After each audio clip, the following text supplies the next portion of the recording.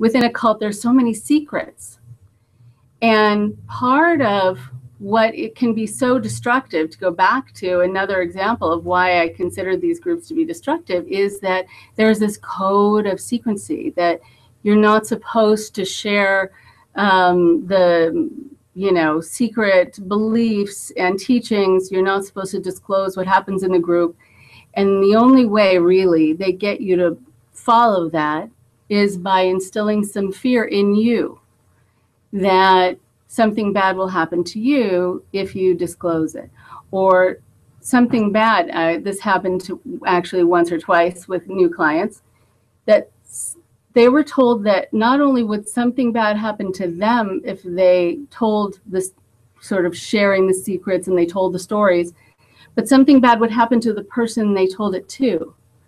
And they actually at times needed for me to call them after I got home, after the session, or after I got home after a long day of work, to let them know that I was not hit by a bus and I wasn't abducted, and whatever else they were told was going to happen to the person they told it to.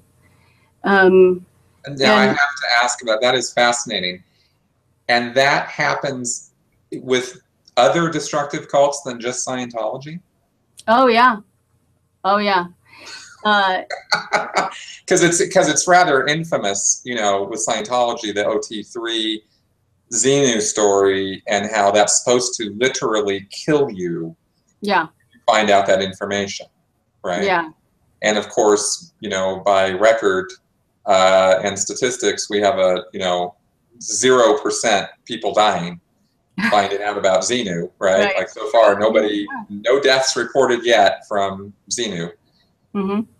But that's the mystique in Scientology, Mm-hmm. But it's fascinating because that's the only place I've, personally been familiar with that kind of a consequence of sharing the secrets.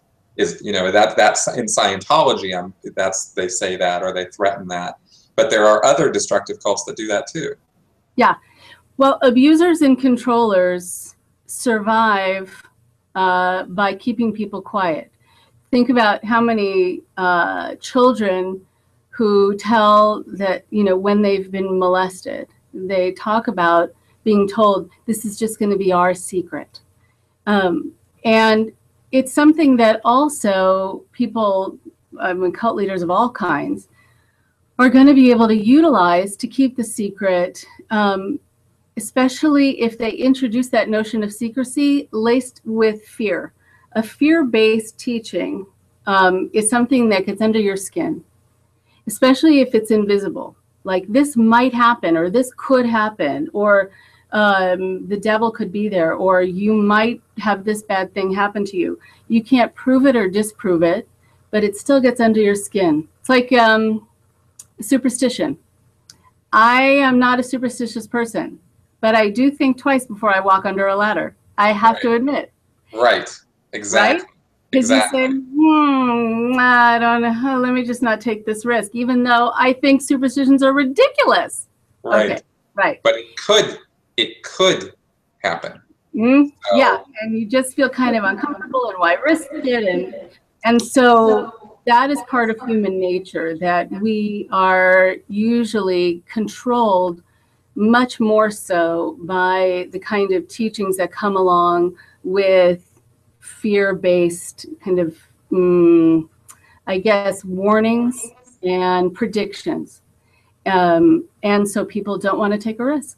And then cult leaders keep getting away with it to a great degree. For sure.